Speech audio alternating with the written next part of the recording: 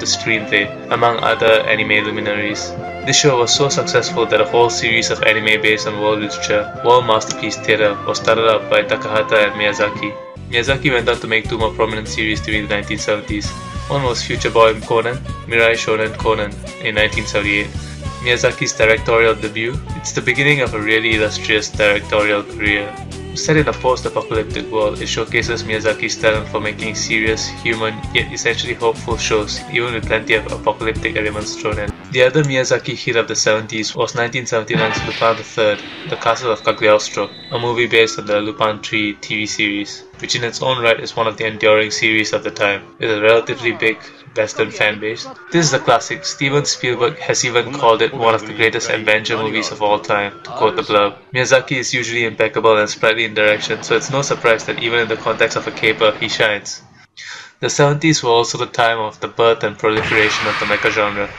The progression in 70s mecha series is often described as a shift in sci-fi anime from the magical superhero-type plots of the super robot genre, like Gigantor in the late 60s, towards more realistic space operas with fuzzy morals and complex plots. 1972-74's Mazinger Z is often categorized as one of the major super robot hits.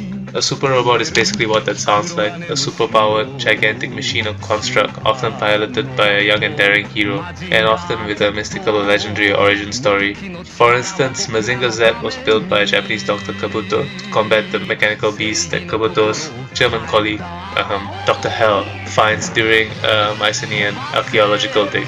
There is a really funny opening song. A lot of the stuff in here will crack you up in a classic cartoon sort of way, like the villain controls his minions with a crab stick. And right from the start he has a quote-unquote intersex sidekick, Baron Asura, who is literally half male, half female, split down the middle. This show got a remake in 2009, Shin Mazinger. This show is often considered remarkably story-driven, and like the best remakes, it keeps most of the original's madness, bar a few tonal translations. Dr. Hell is more tragically melancholy now, while his intersex partner is also less comical, and gets so much screen time here that this person is sometimes considered the real star of the show. From the same period, 1972-74's Science Ninja Team Gatchaman, or Kagaku Ninja Tai Gatchaman, is a sort of cross between Captain Planet and Power Rangers. Like Mazinger Z, it has a hermaphrodite major villain, which, well, I don't know what that means. Each of the 5 main ninjas has their own special powers and mecha, and when their mechas combine, they get a super mecha vehicle. The turning point from the super robot genre to the real robot genre is 1974's Space Battleship Yamato, also known as Space Cruiser Yamato. This show is major and really good. Like Ashita no Joe, the mood is post-apocalyptic and Martian, with a real sense of scale and grit embodied by scenes of the battleship rising from liquefying Earth and a sparse, empty soundtrack filled with urgent voices that fit with the post-apocalyptic setting. The most famous series from this time is probably Mobile Suit Gundam, which was marketed at the time as a gritty story about real war. There's plenty of intrigue, and from my reading of some of the director's comments, it is clear that he had an understanding of war and its machines that was really good.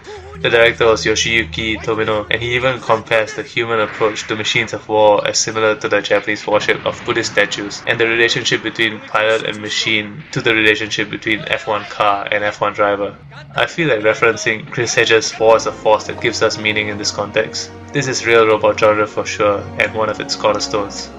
In 1977, Star Wars took the world by storm and changed the market completely. Both Yamato and Gundam the TV series did alright, but their movie remakes were released pretty much in the shadow of Star Wars.